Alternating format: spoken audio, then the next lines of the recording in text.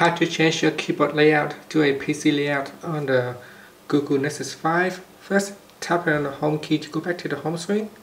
Then tap on apps icon, go into settings.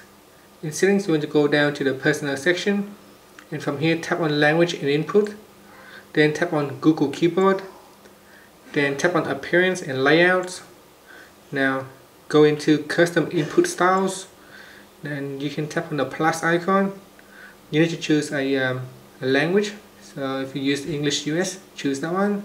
Then now choose the layout. Tap on the layout drop down, and from this list you can choose PC, and this will add a PC layout. So tap on add and tap on enable. So now that we need to go in and enable it, so double check on your option and make sure you enable English US PC.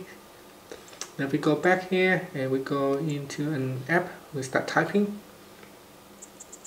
So you can see here that the layout is now like a PC layout. You can also tap on the keyboard icon at the bottom and you can choose a normal standard layout. So this is the standard layout. I can choose that one and choose English layout or rather PC layout. And that's it. Tapping on the home key to finish. Thank you for watching this video.